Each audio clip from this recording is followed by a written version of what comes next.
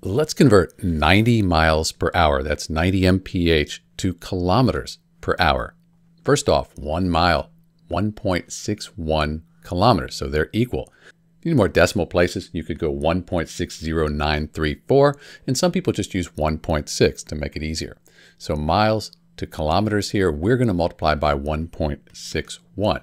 So 90 miles per hour times 1.61, that'll give you kilometers per hour. And the reason is it's 1.61 kilometers per mile in 1 mile. So mile like this. So we multiply 90 times 1.61, we get 144.9, and that's going to be kilometers per hour.